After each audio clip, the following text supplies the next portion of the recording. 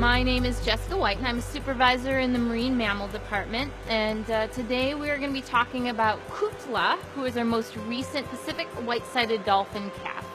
Witnessing a dolphin birth, the only way to describe it is amazing. I've been lucky enough to be part of every single cetacean pregnancy and birth that we've had here at Shed.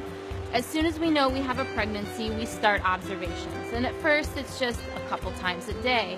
But once we get closer to the birth, we start 24-hour observations 7 days a week on our pregnant animals.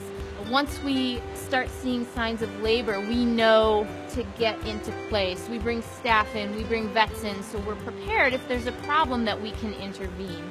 Ideally, we don't want to intervene. The moms are fully capable of doing what is necessary to take care of the calf.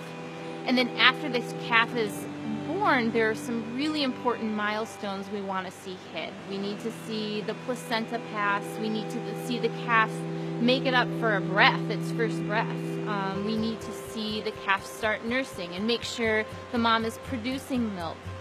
We want to make sure that after the birth, the mom continues to stay healthy, that she's getting food, that she's getting the rest that she needs. Kutla's birth has been such a wonderful addition to the Shed family.